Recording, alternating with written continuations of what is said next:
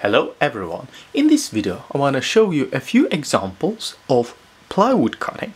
Actually we're going to cut special laser ply.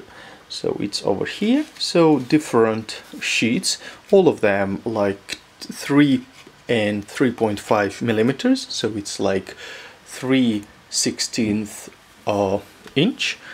And what is very important to know that you need to take care of density of the material. So if the piece of plywood should be easily bent and it should be quite light.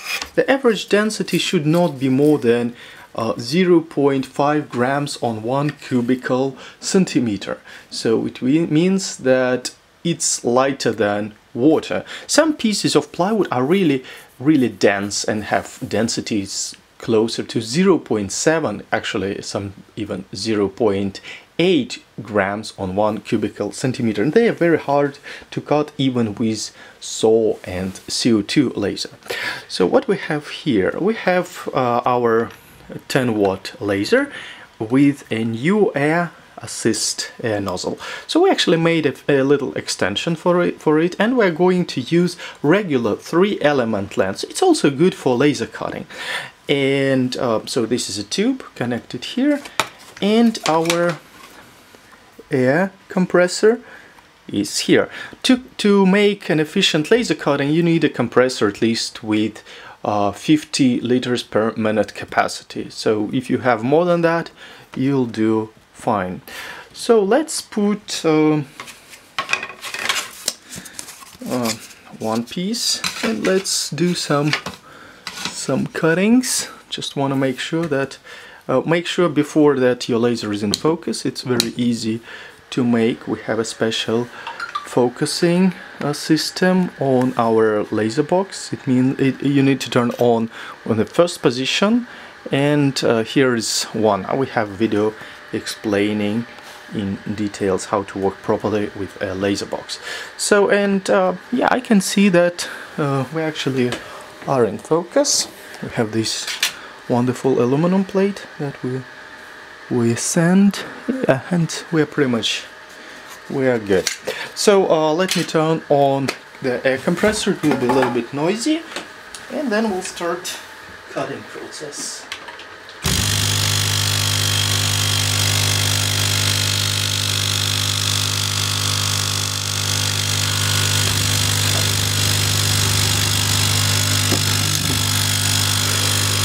Don't forget to wear goggles all the time you operate the laser. Probably need to decrease value of light sensitivity on my camera, so I use ISO 400. Yeah, and the speed is 300 millimeters per minute, and I do actually 4 passes. You can do it less, you can do it more. Okay, yeah, I think we didn't cut it because this thing is trembling a little bit. Let me put it on the floor. Okay, yeah, now I think we'll be fine.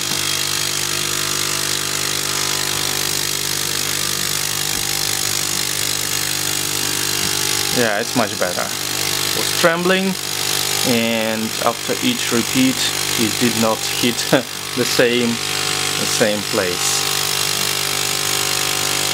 So what I like 3-element lens, that it has pretty high focal depth, and yes, you need this extension to be able to cut well. So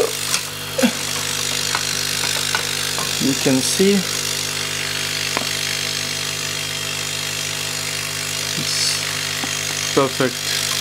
perfectly clean edge.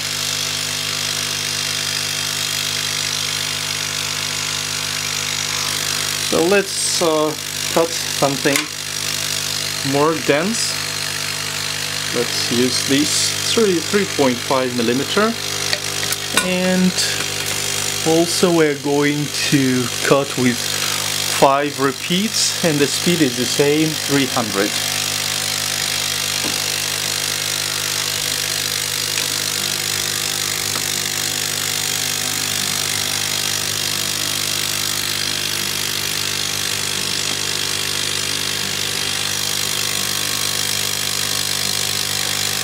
On 3D printer it's much easier to cut because you can adjust your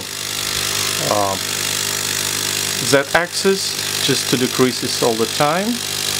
Once you made one pass, just remain in focus, but using 3-element lens is important. So you see, was done, almost done, and the edge is absolutely clean. Probably I would say that if you make like 4 repeats, it would be perfect. It's actually a good example that you can use more repeats and higher speed. So for example, you can use 100 millimeter per minute, and also decrease amount of repeats. So here's another piece. Yeah, I think we'll do fine with only 3 passes.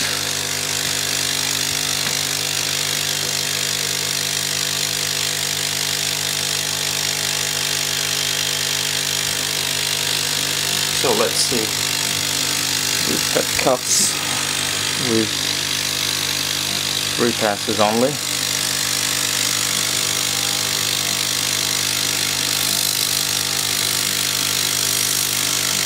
Yeah, it's even probably 2 passes would be enough. So you see that it's actually even escaped from the initial place. Yeah, so this noisy thing.